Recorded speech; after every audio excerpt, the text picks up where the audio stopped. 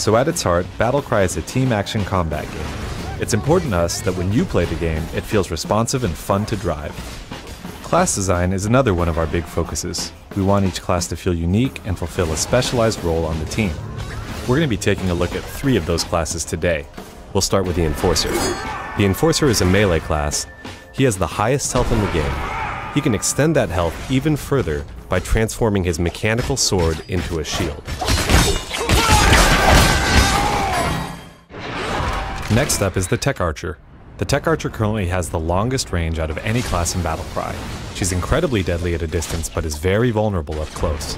Learning how to use the map to your advantage is key to unlocking her full potential. The last class we're looking at today is the Duelist. The Duelist revolves around stealth and blinding speed to overwhelm their opponents. Duelists have incredible damage potential but are extremely vulnerable, sporting some of the lowest health in the game. Land Grab is a territory-based game type. There are 3 territories active on the map at any given time. When your team captures a territory, it will begin draining of points, adding to your team's score. Once a territory is drained completely, it will move to a new and random location on the map. Movement is a really big part of the game. One unique feature we have is Grapple. You can use Grapple to swing from point to point, covering the map very quickly. Moving on to combat, now we have a one-on-one fight between 2 Enforcers. Enforcers use their shield to absorb damage and build adrenaline. You can spend that adrenaline to supercharge your attacks. Here the yellow Enforcer uses that fact to take down her enemy. When you have a full meter of adrenaline, you can activate the Enforcer's ultimate ability. The ultimate Enforcer is virtually unstoppable and one of the scariest things in the game. Right here, this red Enforcer activates his ultimate to take down multiple enemies and capture territory for his team.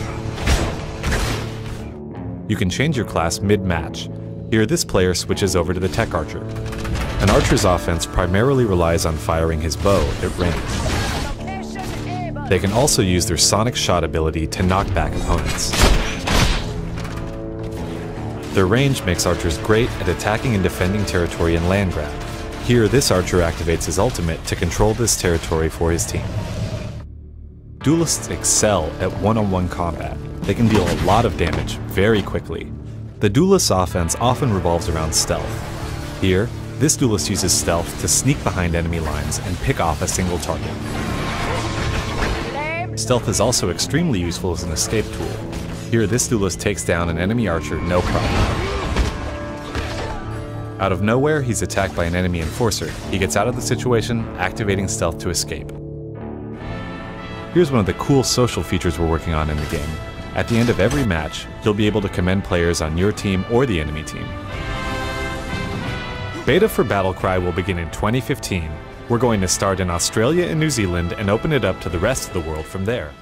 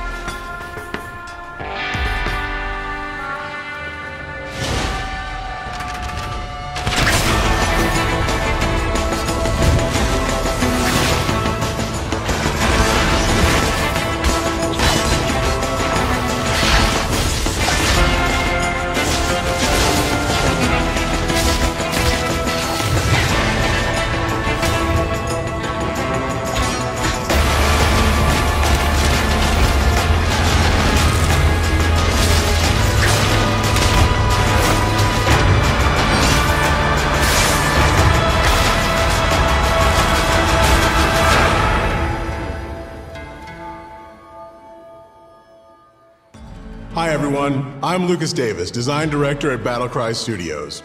BattleCry is an online action game with team-based combat and intense tactical warfare. Face off against opponents in the war zones and battle for the glory of your nation. Select players in Australia and New Zealand have already joined us in our alpha, and soon the rest of the world can join them in battle.